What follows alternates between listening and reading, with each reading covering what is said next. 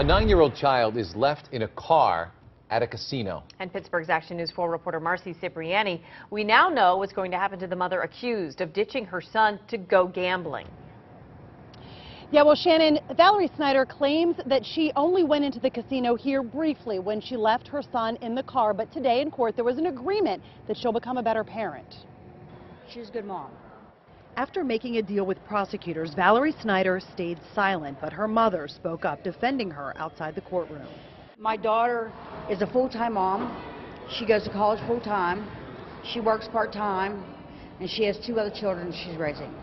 She's been in the service, and she graduated high school. Sandy Kelly says her daughter simply didn't know what she was doing was wrong when she drove into the Rivers Casino parking garage with her 9-year-old son Kyle, past these signs that no one under 21 is allowed in the garage, then walked into the casino and left Kyle there in their van alone. She was in there 20 minutes. She had to go to the bathroom, and they saw, an employee saw him, called the cops, and they just blew it way out of proportion. But police say Snyder only came back to her van when she was paged inside the casino.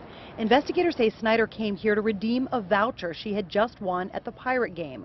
Police say she worried it would expire if she didn't cash it in 24 hours.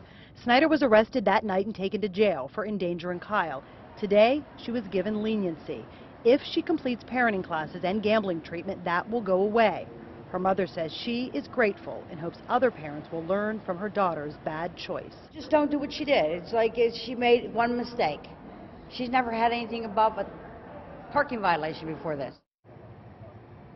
Prosecutors say once Snyder completes those parenting classes and that treatment for gambling, her endangering the welfare will then turn into just a disorderly conduct charge. Live outside Rivers Casino, Marcy Cipriani, Pittsburgh's Action News 4.